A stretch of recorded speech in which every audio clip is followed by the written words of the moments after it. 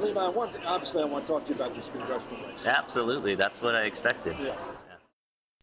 You would like me to get out of the race. And you keep saying I would like you to get out. And of course that's correct. Yeah. I know you're fundraising for Crow. Yeah. You know. I'm for Crow. I am for Crow because a judgment was made very early on. I didn't participate in the decision.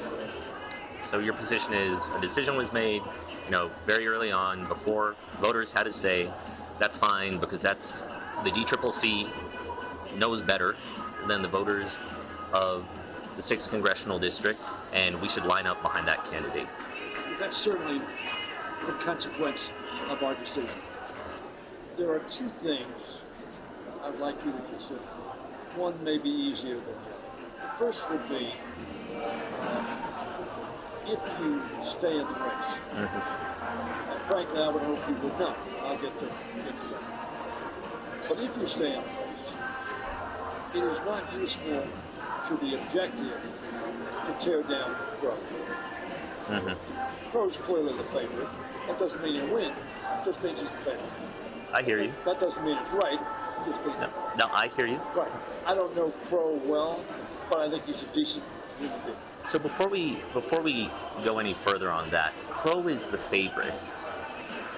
In no small part, Congressman Hoyer, because the DCCC not only put its finger on the scale, but started jumping on the scale very early on.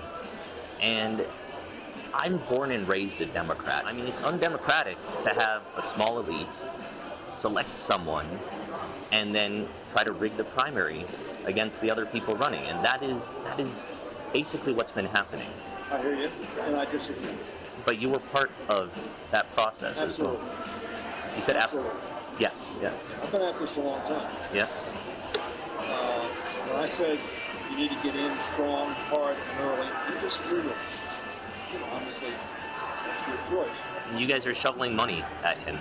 We're going to continue. You're going to continue to do it? We are going to continue to do it. And the reason, Levi, we're going to do it is because a decision was made to focus.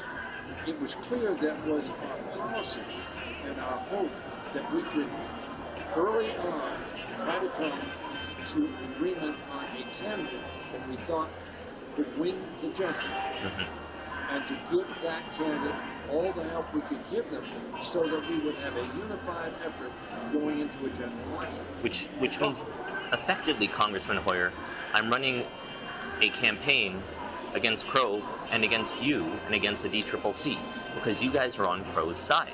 Yeah. Frankly, that happens in life all the time.